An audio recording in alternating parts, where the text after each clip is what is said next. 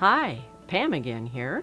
Today I'm going to talk about Rosmarinus officinalis, or rosemary. And yes, this is the herb that's used in cooking.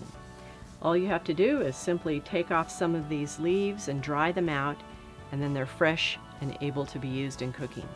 This plant comes in two forms: an upright form, which can eventually get to 4 or 5 feet tall and wide, or a more sprawling type that gets to about 2 feet tall and maybe 4 or 5 feet wide.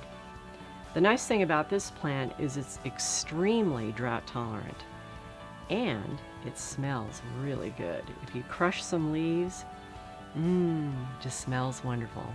So welcome rosemary to your garden.